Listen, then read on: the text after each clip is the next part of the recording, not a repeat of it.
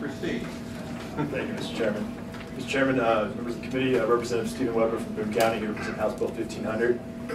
First, I want to thank the chairman for allowing this hearing to happen, and I'm genuinely excited to have House Bill 1500 in front of this committee. This is a bill that I've carried for the last 3 years, and looking at this committee, I believe that the folks who do a lot of the heavy lifting on the House floor in this committee, and I believe this bill is going to pass, the members of the Judiciary Committee are folks that are going to have to decide that this bill is a priority for them, decide this is the right thing to do, and get on board. So I appreciate the opportunity to present it to you today. Mr. Chairman, House Bill 1500, this is an issue that has been very important to me in the last few years, and I've worked very hard for. And a lot of the reason that I have is that I believe that this bill brings us closer to the type of society where Americans are judged, in the words of Dr. Martin Luther King, by the content of their character. And that's what this bill today is about.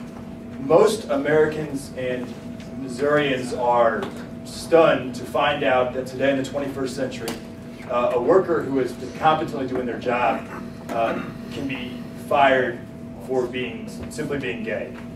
That a person can be denied the ability to rent a home or purchase a home in a neighborhood.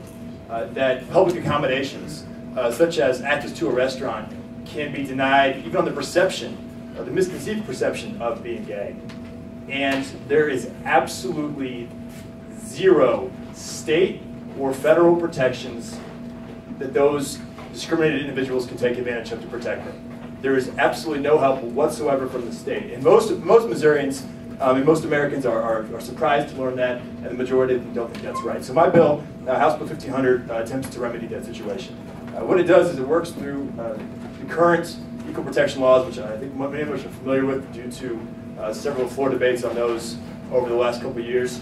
And it simply adds another protected class. It adds sexual orientation and gender identity as a class of individuals, or as a reason that you cannot discriminate in the state of Missouri.